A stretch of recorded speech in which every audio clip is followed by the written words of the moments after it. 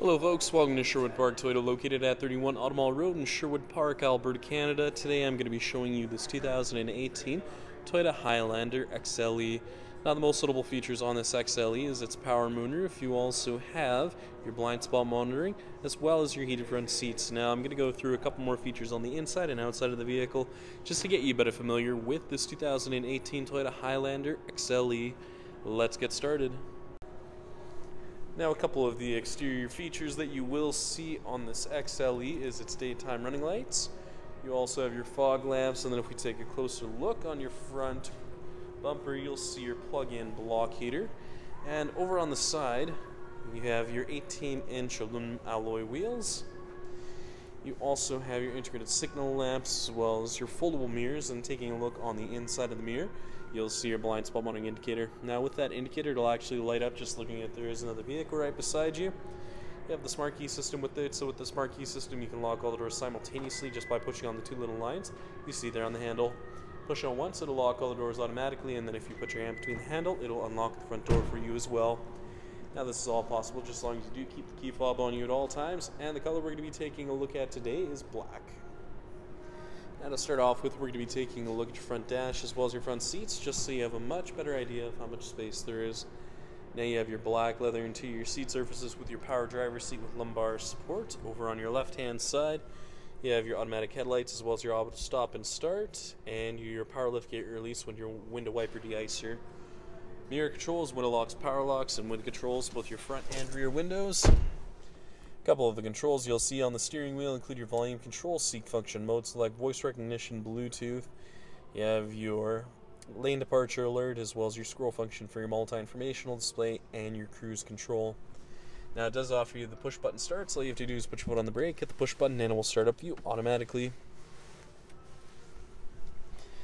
Now, taking a look at your multi-informational display, you'll see a couple of different features on here, which include your range, as well as your eco indicator, all-wheel drive control, sway warning.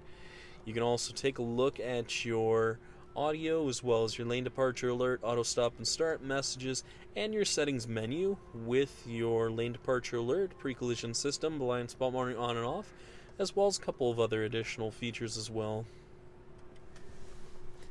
Now, if we take a look just at the center dash as well as the touch panel display, you'll see a couple of different features on here, which include that digital clock. And then if we go inside your apps menu, you'll see your navigation, audio, phone, as well as a couple of other additional features.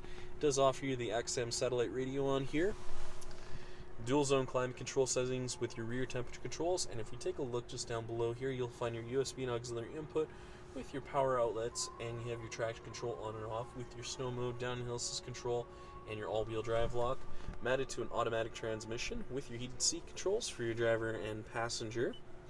If we take a look just at the top here, you have your auto-dimming rear view mirror, as well as your open and close, as well as your tilt up and down feature for your power moonroof.